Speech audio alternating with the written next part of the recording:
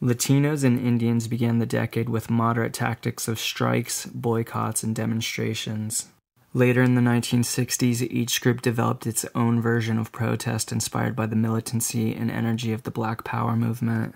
The economic situation of Latinos was at least as dire as that of African Americans. In 1960, one-third of Mexican Americans lived below the poverty line, and the unemployment rate for Latinos was double that of whites. Latino children attended some of the country's worst schools, where few of the teachers spoke or understood Spanish. The movement for rights for Mexican Americans burst into international prominence in 1965 when 5,000 members of the National Farm Workers Association joined a strike against grape growers in Delano, California.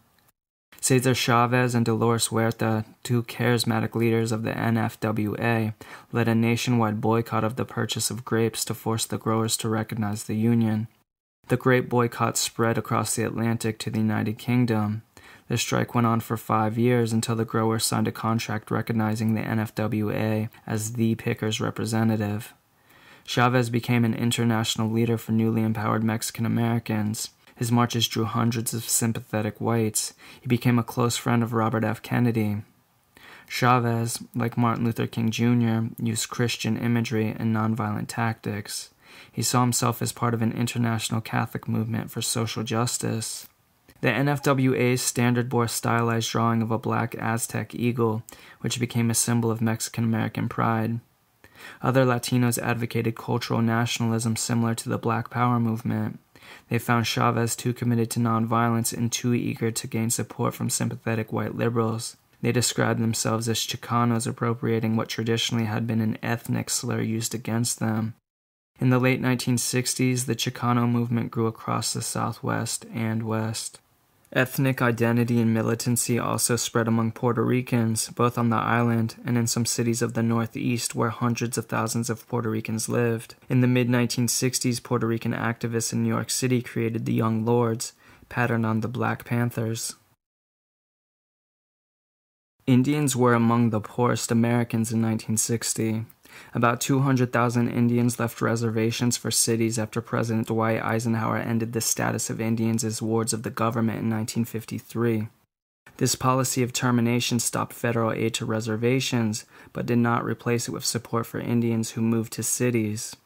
In June 1961, 700 representatives from 64 different Indian nations met in Chicago to draft a Declaration of Indian Purpose. It stated that, quote, "We have the responsibility of preserving our precious heritage," end quote. The declaration marked the beginning of the Red Power movement. It was little noticed at first, but gained momentum after President Johnson announced his support for Indian self-determination and created the National Council on Indian Opportunity. The American Indian Movement formed in Minneapolis in 1968. The organization inspired the November 1969 occupation of Alcatraz Island in San Francisco Bay, when hundreds of young Indian activists demanded that the federal government turn over ownership of the land. In the 1970s, AIM and other Indian advocacy groups staged several well-publicized protests. In November 1972, they took over the offices of the Bureau of Indian Affairs in Washington, D.C. In February 1973, AIM activists occupied the site of the 1890 Battle of Wounded Knee on Pine Ridge Sioux Indian Reservation in South Dakota. Richard Wilson, the president of the Oglala Sioux, denounced AIM as a band of social misfits and banned them from Pine Ridge. AIM, in turn, denounced Wilson and his tribal government as corrupt and vowed to stay at Wounded Knee until the federal government investigated what they called wholesale thievery and mismanagement at the BIA and in tribal councils. Federal marshals and AIM protesters faced off for 71 days.